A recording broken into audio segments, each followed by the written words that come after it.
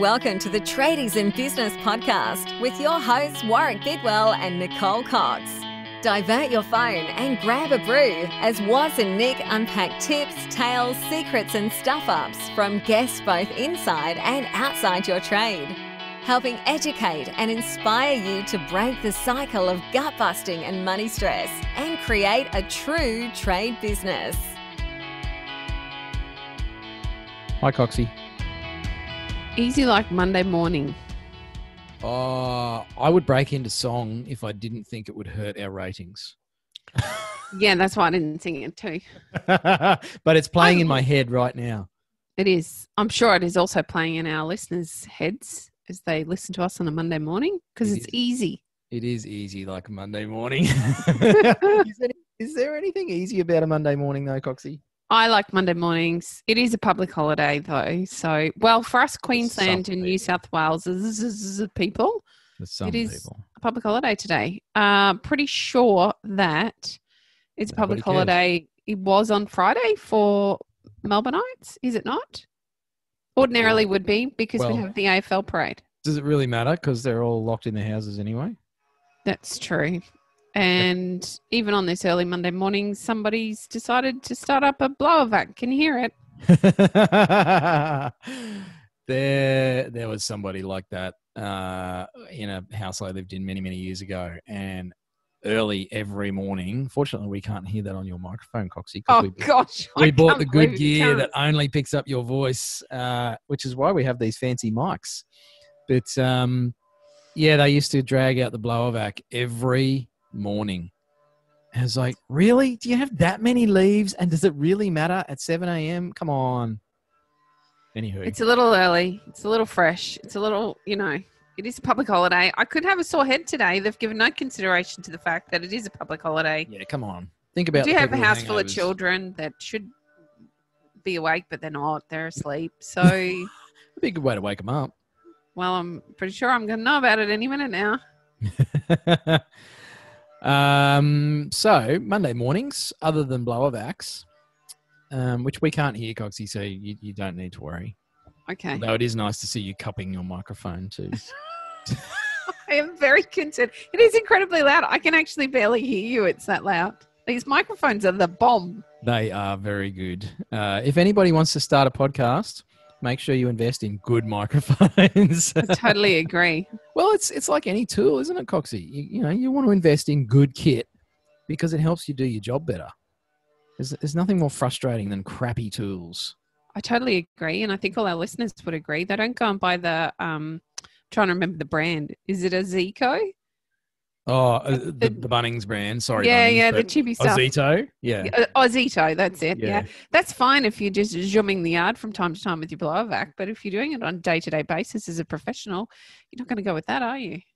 Well, not unless you want to keep replacing it and contributing to landfill, which that's a whole nother subject. As a responsible and socially conscious tradie in business, I'm sure you don't do that, is subscribe to the throwaway society. I'm sure they don't. I know that you and I don't, and I guess that's the only thing we can talk to.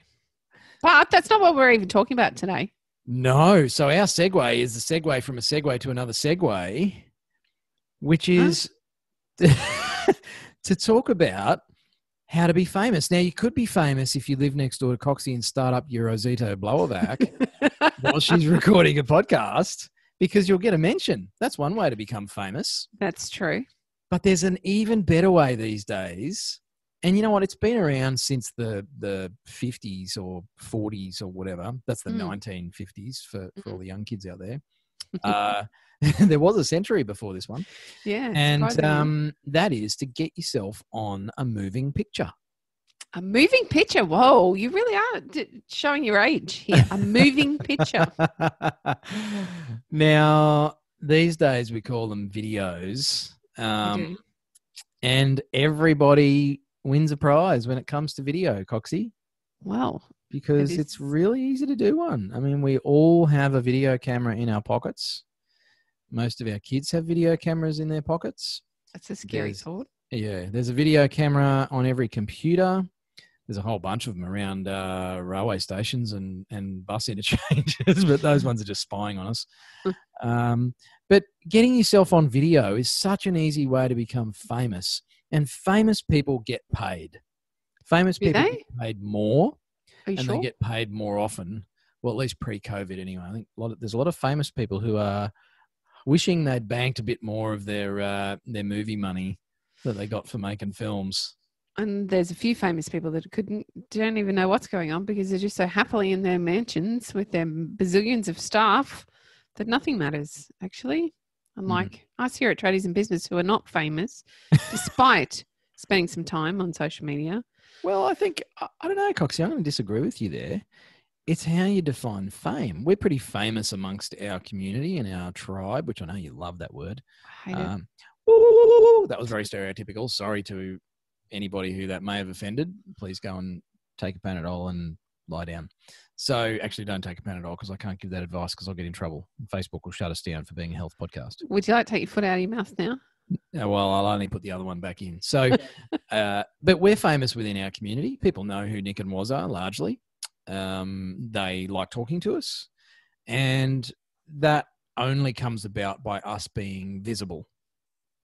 Because if we sat in our offices and just wrote a whole bunch of blog articles, yeah, it's a long burn. That's a long strategy to get known. And I feel like for business owners, there's a fantastic opportunity to get known really quickly by more people and get a message out there and I suppose communicate who you are to the right people really quickly by picking up your video phone and laying down some words on your little video camera there. I'm the queen of saying that there's no silver bullet, and I'm going to contradict myself. It's not really a silver bullet, Coxie. I think it's more of a copper bullet. It's a fast track. And video very much is a fast track to make a connection with your potential clients. Absolutely. And it's uncomfortable and it's hard to do. And it makes people, particularly me, I've spent a long time fighting with Warwick about the fact that he wants my face on video. And I say no.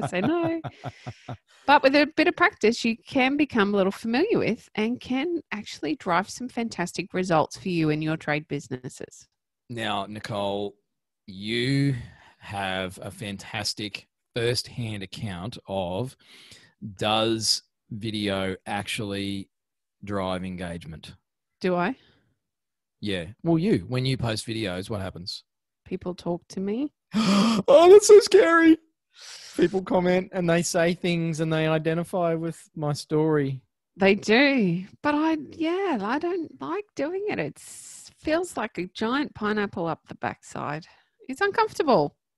And so many good things. I mean, you're about to move over to an entirely new email platform, Coxie, and that's going to be so good for so many reasons, but it's really uncomfortable for you. Are you just trying to hamstring me on the podcast to agreeing to a new email platform? I'm going to back you into a corner. No, I am wise to you. I'm being slightly facetious, Coxie. I know you'll never change. So thank goodness for remote. Aren't you glad you live in Tasmania? I reckon that would have got a really solid backhander if we were in the same studio. Yep, a kick to the knee. I know that your knees are a bit sensitive. Video is, it's one of those things. I think largely people know that it works. They just don't want to admit it because that would mean holding up a camera and getting their face on it. And we've got a number of members who have we've helped with the pineapple. It sounds a bit rough, insertion of the pineapple. Jeez. It is rough. Come on. Let's call it for what it is. It hurts. Well, we've shoved a pineapple up a few people's butts and got them to move and make some change and do some stuff, particularly with video. And a bit of a theme, I guess, at the moment. We're talking marketing this month, and video is such a powerful part of that. And those people who have picked up the pineapple and run with it and done some video have said, wow, that actually worked really well. I got this out of it, or this person responded, or I actually even just feel more confident in other settings now because I stuck a camera in my face. Now I actually feel a lot more confident on the phone or when I drop in and talk to people. So it's one of those sort of multifaceted tools that it's not just about getting your videos on your social media feed or your website or your Google My Business thing or in emails. There's so many ways you can use them. It's actually a really great way to build your confidence in communicating with humans. Okay, but I still feel like a bit of a toss wallet when I'm standing in the middle of the park talking to my phone. So do I. And so I don't do it. I don't stand in the middle of the park and talk on my phone. So you hide somewhere and do it? Often, yeah. I'll go stand where there's no people or they're far enough away that I don't feel like they're going to watch me and judge me and snicker at me. And I quickly knock out a video. But you know what, Coxie? For people listening to this episode who have seen my videos, and I've had comments about it, people think I'm this guy that doesn't give a toss, just does videos anywhere and everywhere. But I can tell you that is not true. I'm very self-conscious when I do videos out in public because I don't want to be one of those people doing a selfie video on my phone by the thing or out the front of the job site or whatever, because that requires a certain level of not giving a flip about what other people think. And I'm not fully there yet. It's a work in progress, as it is for many of us. And I still managed to do enough videos to get connection and drive engagement. And could I do it better? Abso-freaking-lutely. And I never used to do any. And it makes a massive difference to how people engage with us, and it will for you too, listeners. So we're going to drive an opportunity for you to do this pain-free, totally pain-free. You don't need to be embarrassed. You don't need to be uncomfortable. You don't need to be shy. You can let your stellar personality shine in our 5-day social media video a day challenge that we're hosting in our Facebook group. Oh, get excited. We're all going to be on the video. I'm excited. So at 7 a.m. every morning for the next 5 days, Monday through Friday, we will be dropping a daily prompt into our Facebook group. It will be a prompt like, tell us a dad joke or show us a bit about what you do. Very simple, something to get you familiar with, standing like this. People can't see me. I've just realized how flat that's going to fall. Standing with the phone in your face. Phone up. Thumbs out, guns out. Standing with the phone in your face and having a chat. Now, we are challenging each and every one of you. There's 2,000 people in that group. I'd be happy if 20 people did it a day, but let's give it a crack. Jump on, speak to whatever the prompt is. Tell us a silly joke. Tell us a little bit about who you are. Give us a tour through your van or whatever the prompt might be. Do the video, drop it into the comments. We're going to do a daily prize. So every single day, we're going to choose a different person who's had a crack. This isn't about being the best. The daily prize is about just giving it a go. Somebody's going to get a prize every day. We're going to send you some merch. We've got some pretty awesome merch. We're getting lots of feedback from our drawing board members and above about our awesome merch. So if you want to get your hands on a bit of that, you can even put it into one of your videos that you do later on. Please drop a video a day, and then we're going to have a grand champion at the end of the week. So this will be based on improvement. This will be very much based on who stuck it out for the whole 5 days, had a crack every day, and we can see an improvement in the video as they go through. Because in the beginning, they're going to be a little bit stilted, uncomfortable. You'll feel weird. You won't talk in a normal voice. It's just bizarre when you start using the camera. But by the end of the week, you should start to feel a little bit more comfortable. Now, remember, this is in a closed Facebook group. The community at large can't see this.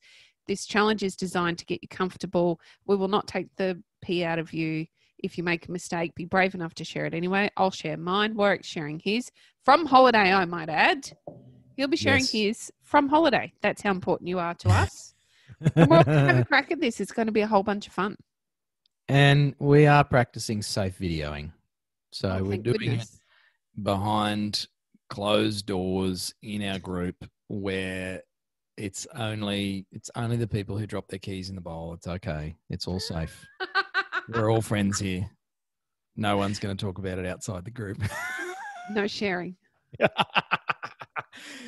And we're all going to use hand sanitizer. So the best way to get better at video is to do video. So this is our way of helping you with your pineapple and as a good mate coined to me years ago, GIFDN. And you can figure out what that stands for because this is not a potty mouth episode. But just get it done.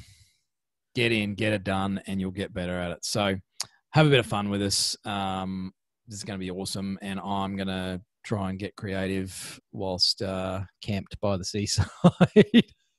I can see some challenges between you and I. This can be fun. Yeah. And we want to see yours. So, there you go. We'll show you yours if you show... We'll show you ours if you show us yours. Oh, man, I couldn't even say it, Coxie. That was dreadful. That would have made a terrible video. It would. But it would have made people laugh, so that's okay. Bada bing, bada boom. All right. Get on it, gang. We want you part of it, and we will come back to you with some more episodes soon. Thanks for listening. Hooroo. You've been listening to the Tradies in Business podcast with Warwick Bidwell and Nicole Cox. Find out more about today's guest, tools for your trade business, and other cool stuff at tradiesinbusiness.com.au.